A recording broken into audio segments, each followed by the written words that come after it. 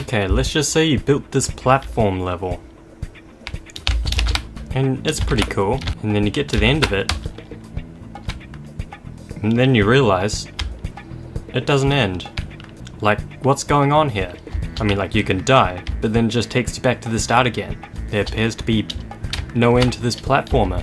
Well, in this video, I'm going to show you how you can end platforming mode, or really any level in any place you want.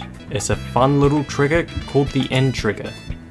This thing right here, that little block, you can place it pretty much anywhere, and you can even set it to like a spawn ID or target position ID. We could like make it instant or not. Anyway, I'm going to place the end here, and just to indicate that it's there, I'm going to put a little object there so you know that the end's there. So now when we play this level, if we go to that star, we just go flying into it, and the level's verified. In fact, there's a few more interesting options that you can do with this as well. We could stick this end here and make it instant, and now this happens.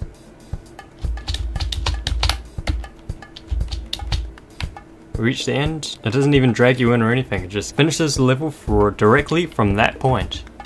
And yeah, that's what the end trigger does, and that's how you end a platforming mode or a level. You can put this at the end of a level, or at the start, or at the top, or anywhere. And that's the end trigger.